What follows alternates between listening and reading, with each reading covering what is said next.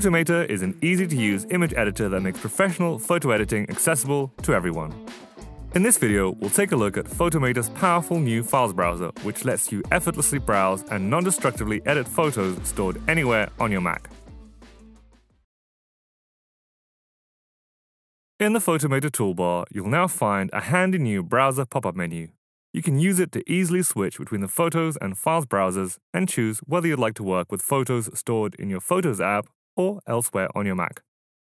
If you've opened the Files browser for the first time, you'll see a welcome screen with some useful tips on how to get started with importing your files and folders.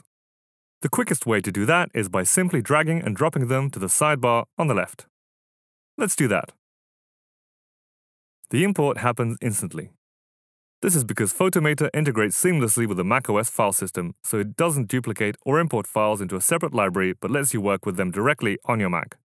This makes photo editing incredibly fast and clutter-free. When you select a folder, at the top of the screen you can see just how many subfolders and photos it contains, and you can open its original location. If you decide to rename or move folders around, either in Photomator or directly on your Mac, the changes will sync immediately, keeping everything up to date. Also, just as easily as you import files, you can make entire storage locations available in your library by simply dragging them from Finder to the Photomator icon in the dock. You can add SD cards, external drives, cloud services, and more. Alright, now that we've added some photos to our library, let's see how editing works in the Files browser. Let's open this photo and make a few edits.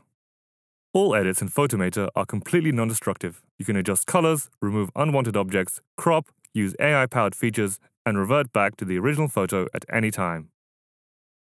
When editing, you can continue managing your photos using the film strip at the bottom. There's no need to go back to the Files browser if, for example, you want to duplicate or delete a photo. Simply Control-click the image thumbnail and choose what you'd like to do. Because we use native Apple file system features for this, Photomator can create multiple copies of photos without taking up extra space on your device. So you can experiment with different edits and styles to find the perfect look for your photo. Okay, these colors look great. Let's quickly delete the photos we won't be using by pressing the Command Backspace keyboard shortcut. When you delete photos, they move directly to the trash on your Mac and can be recovered at any time. Let's click Done to save our edits. After editing one photo, you can quickly apply the same changes to multiple others using the Paste Adjustments feature, making your editing faster and more consistent. Whenever you edit photos, the changes you make are saved right next to them in their original folder. This side-by-side edit saving lets you preserve all non-destructive edits while keeping your original photos untouched.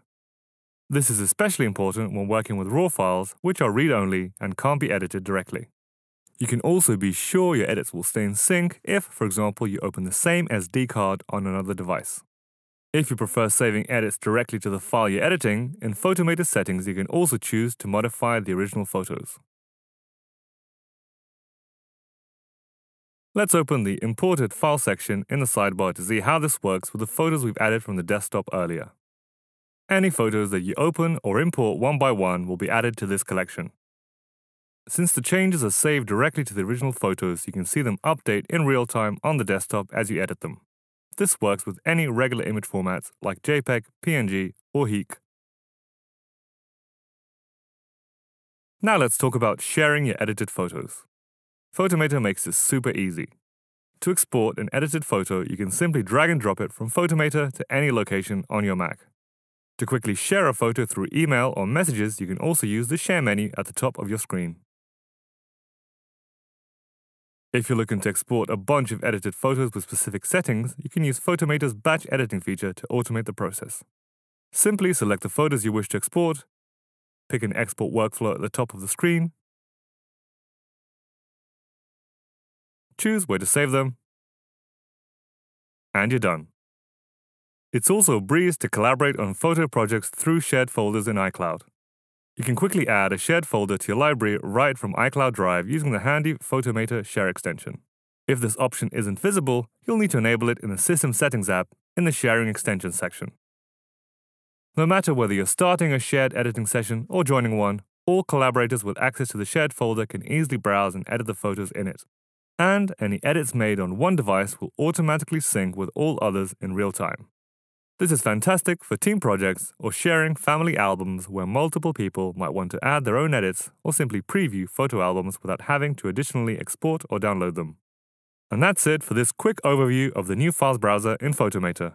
If you'd like to learn about every change in this major update, you can check out the full release notes on our updates page and keep an eye out for even more exciting features like image sorting and rating coming to the files browser in future updates. Thanks for watching.